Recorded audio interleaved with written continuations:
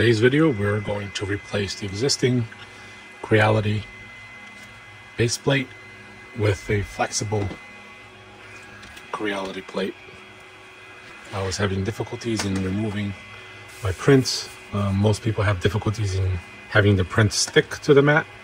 I was having the opposite problem.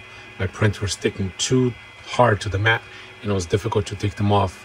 At times I actually broke a few prints trying to remove them, either scraping or twisting. They broke.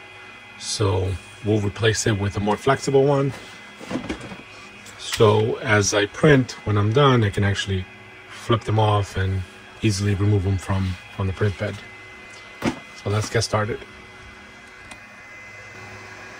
So the first step in this is removing the clips. There's 2 clips in the front and 2 clips in the back. I should mention this is a Creality CR10S-Pro.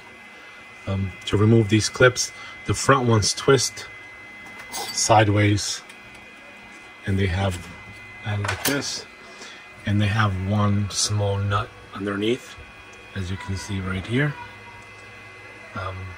One here, and the ones in the back don't twist. They have 2 nuts underneath them. So I'm gonna remove those and we'll continue after.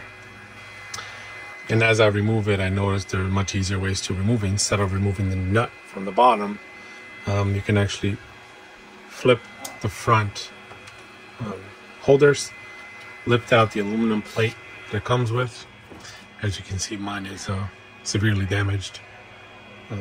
Trying to pry prints off of the board, and actually created indentations and cuts and things into the existing plate. Anyway, we're replacing it. So this is what we have, and it's easier to remove these hex nuts from the top. So there are 2 here, 2 here, 1 here, and 1 here. So 6 in total. All right, after you've removed these corner and rear pieces, you should be left with 4 nice pieces of hardware that you're probably not going to use it again. Make sure you save them anyway. You never know when you change your mind and go back to either a glass plate or another replacement aluminum plate. Put in a safe location. Going back to my flexible plate, forgot to mention I did purchase this from Amazon. I'll leave a link below. Feel free to click on the link to purchase it. So the first step is remove. As you know, there's 2 pieces to it. The bottom one that sticks to the aluminum plate, and the top one which sticks to that one via magnet. So this entire piece is magnetized. Try to remove it here with one hand. All right, so the first step is we'll put the top mat away. First step is make sure you clean the aluminum plate with some isopropyl alcohol. Clean it thoroughly, because the first layer, it's a stick-on layer. You're gonna have to stick this onto this aluminum piece, and you want to make sure there's a good adhesion and it's not loose or any bubbles on there. So let's start by cleaning the aluminum plate. I like to use these alcohol pads. They're easy to use. 1, 2, 3. Swipe it thoroughly. I believe 1 or 2 of these pads should be enough for this base. The only problem is they're to dry very quickly. So that's 1. Number 2 here.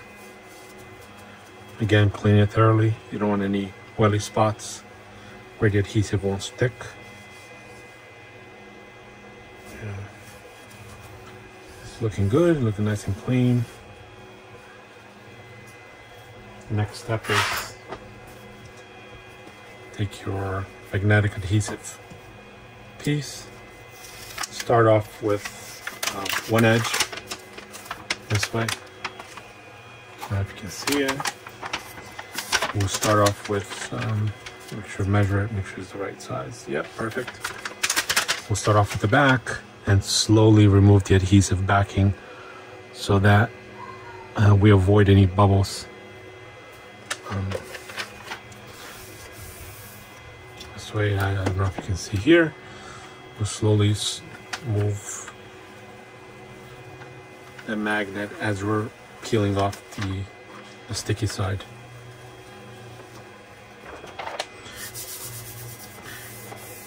So now great.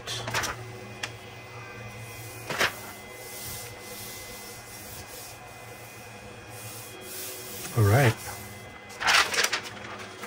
looks great. I do see one minor bubble here. I'm going to try to peel it off and get rid of that bubble. The bubble will create an increased or higher surface for your print job, so you don't want that. There it is. Slowly. And one more bubble here.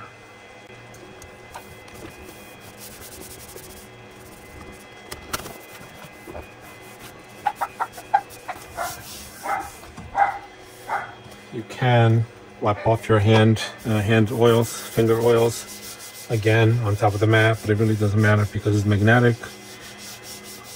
I'm just cleaning it because I had an extra alcohol pad open. All right, so that's done. And now you can place your, oh, it's very sticky, which is great. Magnetic is, the magnets are strong. And again, it doesn't have to be perfect when you put it down because as long as your print doesn't go to the edge, you should be good. And this is it. So what's next time you print, instead of fighting with the print job or trying to scrape it off and damaging your surface, you can simply lift the magnet up, and being flexible, this should assist in popping that print job. And that's it. One very important thing I forgot to mention previously is that you should realign your printer, because this mat is substantially thinner than either the aluminum or the glass mat if you have the glass mat. The glass mat or the aluminum mat are about 1/8 of an inch higher. So you want to realign and remeasure your printer before you print your next job. And print a test job, a small print test job, just to make sure it's printing okay. And that's it. Thanks for watching. Like and subscribe.